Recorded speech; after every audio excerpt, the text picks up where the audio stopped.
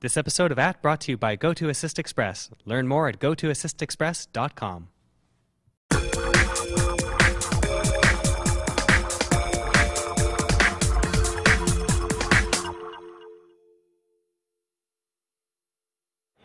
So we have robots in our lives now to help us vacuum, to help us make cars, and a whole pile of other things like that. But this little robot here is to help us with something else. I'm here with Marek, the co-founder of Beatbots, who's going to tell us what the Keepon does. Yeah, so Keepon was designed by my partner in Japan, Hideki Kojima, for autism therapy. It's meant to be a very simple creature that children who are normally overwhelmed by human social behavior can comfortably interact with, understand its attention and simple emotional behaviors. So how does this actually work? So it's got cameras in the eyes, a microphone in the nose, and then 4 motors in the base that make it move.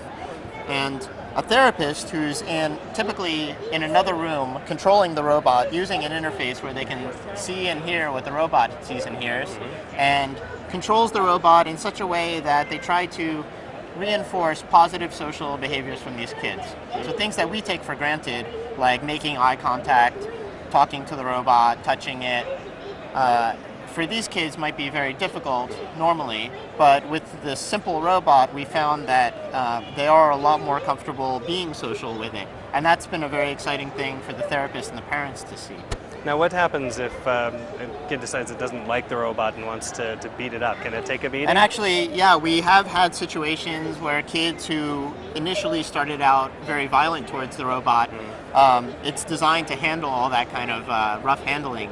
But then over time, the relationship usually changes to where they are actually taking care of the robot and even protecting it from other children.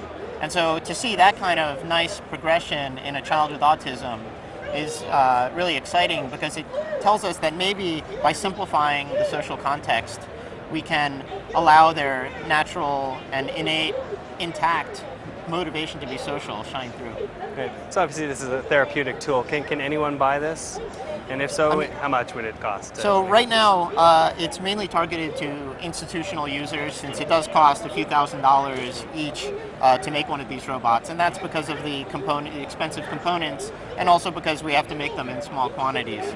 But we are working to make it more widely available for all different kinds of applications, whether it's research or therapy or even entertainment. We made a few music videos with Keepon dancing in different places around the world, and those have become very popular on YouTube. And so we do get a lot of requests for this really simple, cute, engaging robot, and we're working really hard to make this character and technology available. There you go. I'm not sure how to take this. He keeps looking away from me. I don't know. I feel a little bit slighted here.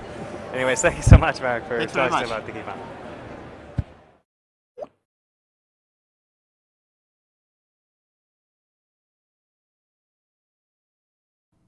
This episode of brought to you by GoToAssist Express. Learn more at gotoassistexpress.com.